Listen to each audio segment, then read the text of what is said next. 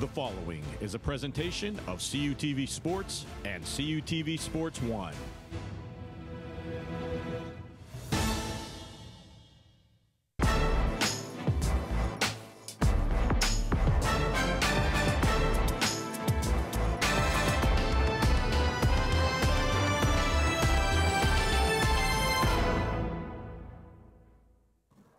Hello and welcome to the Gary Dunn Show for October 24th, 2017. I'm your host, Gary Smith. On today's show, we're going to talk to Coach Dunn and take a look back at last weekend's game up at the shores of Lake Erie against Gannon. And then we're going to take a look ahead at Mercyhurst, this upcoming week's opponent. We're going to look at scores and standings all across this great conference of ours and talk about 25 minutes of Vulcan football. Coach, welcome once again. A big smile on your face. Great win on Saturday up in Erie. Yeah, great to be back for another week. Really proud of our guys. It was a great weekend for Cal football. Our guys battled and competed to the last play of the game and came out on top. Really proud of their efforts. Yeah, another game, Coach. I tell you what, if you look at our analytics on YouTube, the views just keep going up and up and up and up. So thank you, I guess, because like I said, people are watching up until the very end, and that was a heck of a college football game for both teams. I mean, I thought it was one of those games, you know, both teams came out fired up.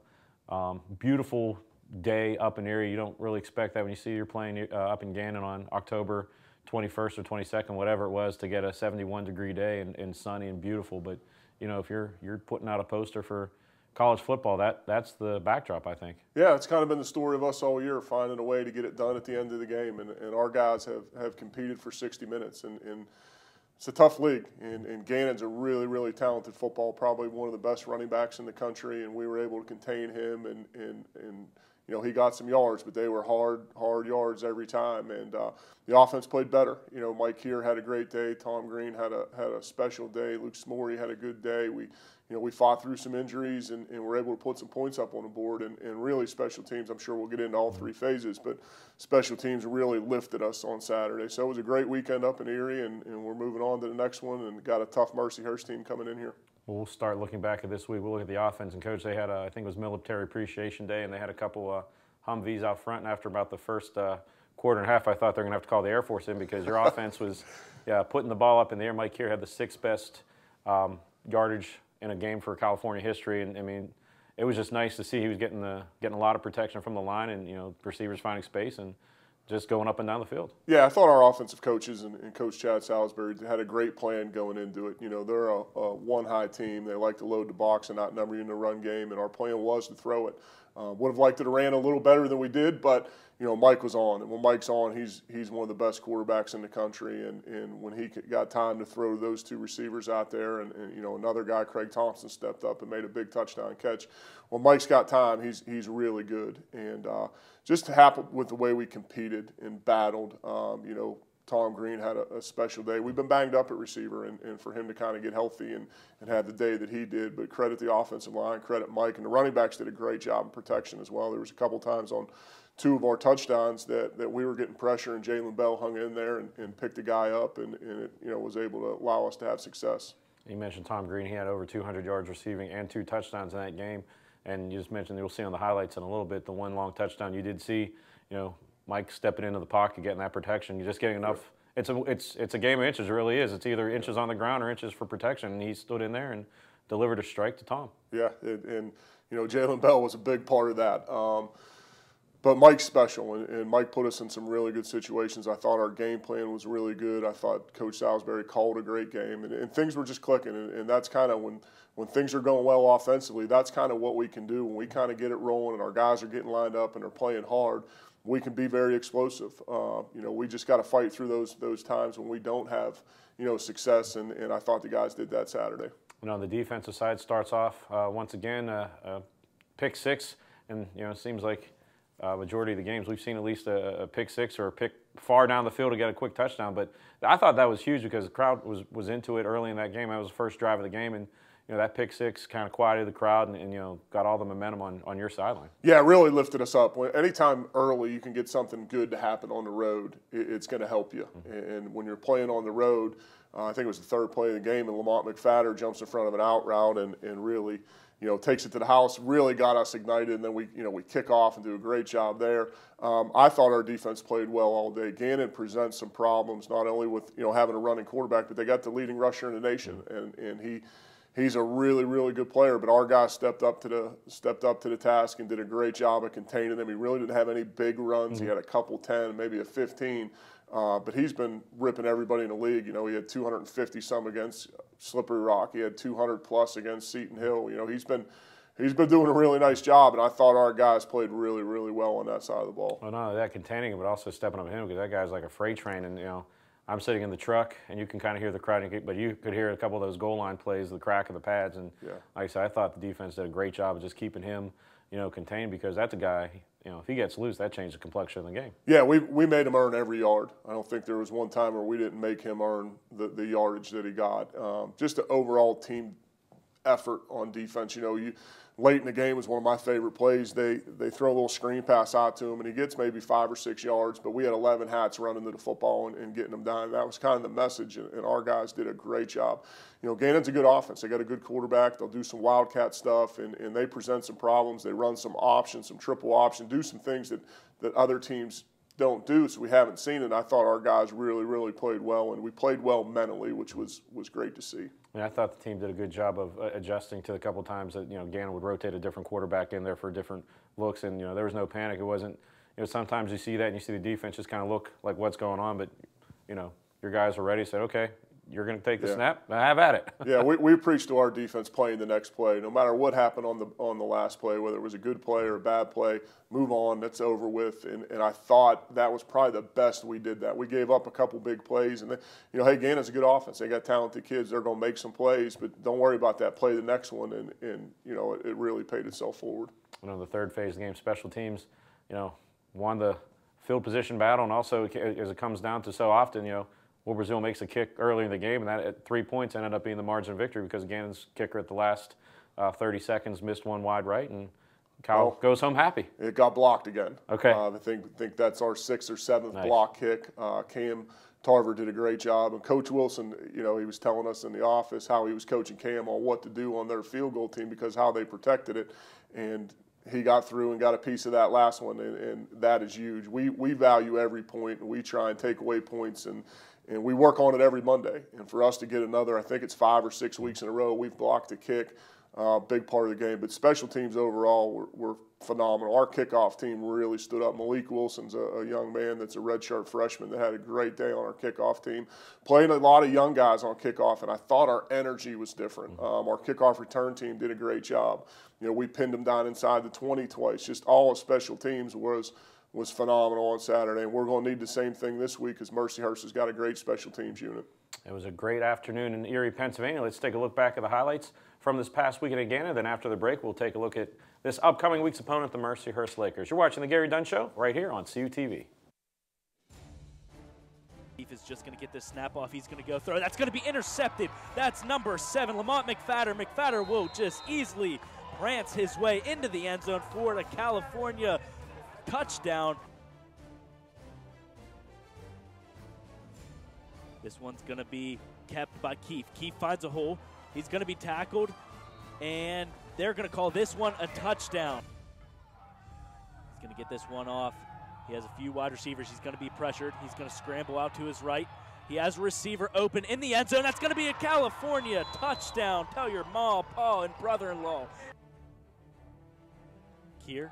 Fakes the handoff to Jalen Bell. He's going to go long to Smory, or that's going to be Tom Green. Tom Green catches it and has a wide open field. One pass, one touchdown to Tom Green. And it's actually going to be a pass. Palka open. He's going to bump off a Vulcan defender, make his way into the end zone just like that. Brazil, his kick is up. Old Reliable comes out. 3 wide receivers to his left, 1 to his right as well. He's going to go long. He has Smory. Smory jumps up. He grabs it over the Gannon defender.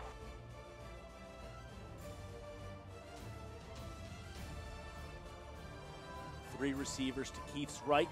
Jones in the backfield. They're going to go long again. He has a receiver. It's going to be caught over the shoulder. A very impressive catch for a Gannon touchdown. It's going to go to Jones. Jones puts his head down, but he is denied. The helmet's going to be off. The ball is going to be in the end zone. This is going to be a Golden Knights touchdown. On this third down, Michael Keir drops back. He has a few men in the end zone. He's going to go to Tom Green. Tom Green brings that one in for a Vulcans touchdown. Tom Green. Game is on the foot of number 46, Carcharlin, and he shanks it far right, way far right. That'll be the ball game.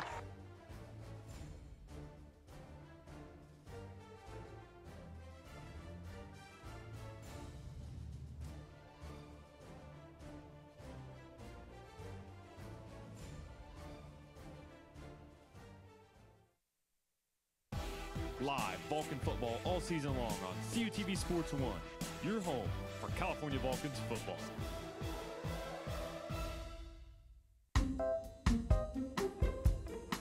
Dylan, what's wrong, man? I just don't know how my family back home in Buchanan, West Virginia can watch our stuff up here. They can follow us on Twitter or they can like us on Facebook. That's awesome. What about our sports? How can they watch that?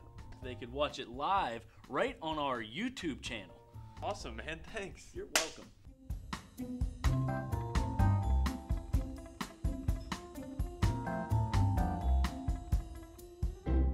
Vulcan football is back.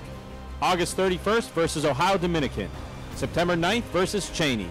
September 16th at Millersville. September 23rd versus Seton Hill. September 30th at Slippery Rock. October 14th versus Clarion. October 21st at Gannon. October 28th versus Mercyhurst. November 4th at Edinburgh. November 11th at East Stroudsburg. Catch all the action live with your home of the Vulcans. CUTV Sports 1 on YouTube and radio on 91.9 FM WCAL. Do you want information on the 2017 Vulcan football team? Look no further than the Gary Dunn Show. If I was really proud of our efforts, especially from our senior class that had been through a lot, and for those guys to walk out of here with a PSAC championship. Coach looks back on last week's game and looks ahead to the upcoming opponent. You know, we're really starting over and trying to build that foundation for the 2017 season. Don't miss Vulcan highlights, PSAC standings, schedules, and much, much more.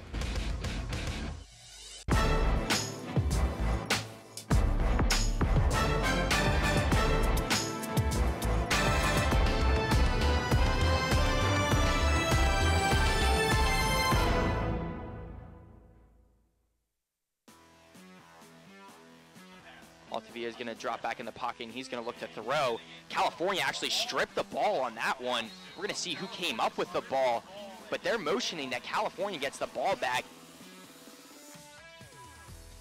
And now Nick Grissom puts his head down, and a big run from him, just putting his head down, a punishing run even, as Nick Grissom gets into the end zone. He's going right, and he does. He has some space in the middle of the field. John Franklin III getting California on the board yet again. Here now dropping back, and he's looking to throw down the middle of the field over to Gary Brown. Gary Brown has some space down the field. It looks like he was just going to walk into the end zone. And Altavia now going out to his left, and he's going to throw a big hit. Jawan Turner is going to pick that one up and get a touchdown. As he, nice little play action fake, and Michael Keir has some space in the middle of the field, and Michael Keir's going to get into the end zone. A long touchdown run. Michael Keir just showing his athleticism. California now trying to put some points up on the board as Michael Keir throws the ball over to Gary Brown. Gary Brown, see if he's brought down.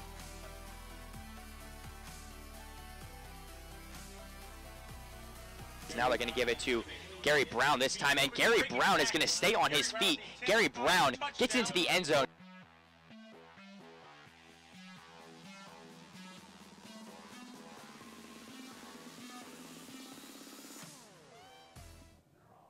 And welcome back to the Gary Dunn Show for the week of October 24th. I'm Gary Smith, and this is Coach Dunn, of course.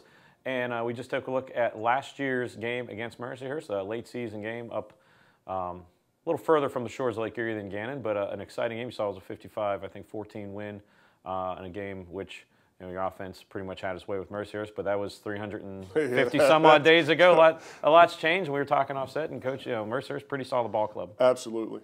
Sitting at 4-4 right now and really playing well. It's funny when you look at their schedule and their games, every game has been decided by less than one score. They've won some by 3, lost some by 3. I think their biggest defeat was by 8 points. Tough team. They're very physical. They're a lot like us. They're great on special teams. They've got a physical offense. They've got a defense that doesn't make mistakes, doesn't give up big plays. Really solid club, and their coaching staff's doing a great job. Got them playing hard. And that's been Mercyhurst's DNA ever since they joined the PSAC. Seems like they're a team that early in the season they may take a loss here or there that you may scratch your head about, and then they get stronger as the season goes on. And it seems like we're always playing them in the last 1 or 2 weeks of the season. So luckily this year it's here. And senior day for your squad, so it's got to be pretty special to have senior day and a tough opponent. Yeah, it's. I can remember my senior day here like it was yesterday. So I'm sure our guys will be excited to play their last game at Adamson Stadium. I know that our guys will have a great week of practice and preparation to honor those seniors and everything that they've meant around here for the last 4 or 5 years. Now for Mercyhurst, we'll break their squad down a little bit more. Offensively, what kind of offensive schemes do they run? Yeah, pro-style offense. They try and be balanced. They do a lot of shifts, a lot of motions. Got a experienced quarterback that does a really good job. They've got 2 running backs that are, I think, one has 80 carries, one might have 81. They're right there. They both have about 450 yards, so they kind of split those carries. And then they do a nice job with their pass game. They're going to get you to commit to the run, and they're going to try and take shots down the field. Nice bootleg game. They're a pro-style offense that takes care of the football and does a nice job. And on the defensive side, you mentioned briefly that they're a hard-hitting team. They're a solid team. What kind of schemes and they show? Probably a little bit different than anybody we face. In fact, they're a lot like our defense. They base out of a 3-4, but they do jump into an even front. They play a variety of coverages, bring a variety of zone blitzes, and they'll go a little bit of zero blitz. They're going to make our guys have to be sharp mentally because they do so many things in different alignments and how they shift. It's going to be a tough game for us mentally. We've got to have a great week of preparation to get ready for all the things that they do. And it's going to be a great afternoon of Vulcan football on Saturday up at Adamson Stadium Senior Day. And Coach, it's hard to believe that it's the end of the season right now. We're going to go to our Twitter question. What makes this senior class so special to you? Just the way they show up every day. From the first day I got here on campus, 2 years ago till today, and they're the same guys. They show up every week, ready to play, ready to compete. They love Saturday football. They're just a special group. They've done everything that our staff has asked them to do, from the amount of community service that we do to the different events we attend on campus to how they prepare every week and how they show up. It's been a joy to be around these guys. There's guys that Tom Green and Luke Smorey and Michael Keir and Rabchek and Devontae Suber and Vondell Bell. I mean, really good football players, but better people, and we're going to miss the heck out of them. So make sure to come out on Saturday. 1 o'clock kickoff at Adamson Stadium. But before we just end the show, we got some more stuff to talk about. We got to look at standings and scores and all that fun stuff, which I know you love. Coaches love looking at standings and scoreboards. And I didn't mean to leave any of the other seniors out, just to name a few. They're all, special to us. So I'd hate to not, we're going to honor them, all of them Saturday. But just as a group, a really good group. And probably shouldn't have named any if I'm going to leave a couple out. So I apologize in advance. So make sure to come on out and check them out. And they've had some great memories, at least the last couple of years for sure. Last year being special, and this year, fighting tooth and nail to the end of every game. And we got some more memories to make, that's for sure. That's what we like to hear. Let's take a look at some recent memories to the scoreboard this weekend.